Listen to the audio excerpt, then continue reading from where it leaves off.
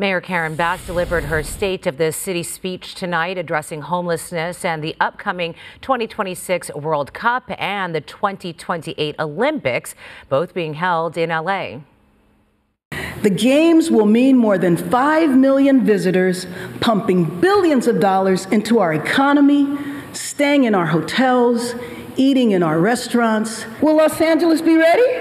I say the answer is yes. Los Angeles will be ready. We will be ready for the world. Los Angeles will also host the 2026 World Cup right here in Inglewood. The mayor also spoke about the ongoing homeless crisis and her plans to find homes for the unsheltered. Angelenos deserve real solutions, and that means a sea change in the way LA approaches homelessness. This means committing to the goal of preventing and ending homelessness, not hiding, not managing, but ending homelessness.